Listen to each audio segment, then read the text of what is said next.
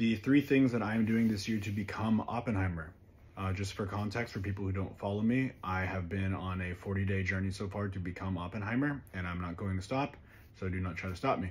The thing number 1 that I'm going to be doing, I'm going to have my eyebrows actually tucked back surgically, and I was even thinking about doing away with my eyelids completely.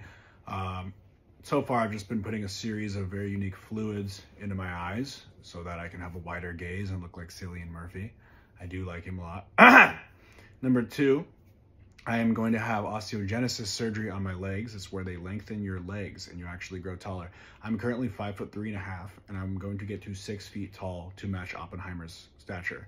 He is 120 pounds, or was when he was alive, and so that's what I'm gonna have to cut down to. I really wanna just be him. Number 3, I'm gonna have to learn how to make a bomb. I'm not gonna actually make the bomb. I'm trying to wink. I'm not actually gonna make the bomb, I just need to know so I can be more like him. But follow my page if you wanna see the rest of this journey, and let's go.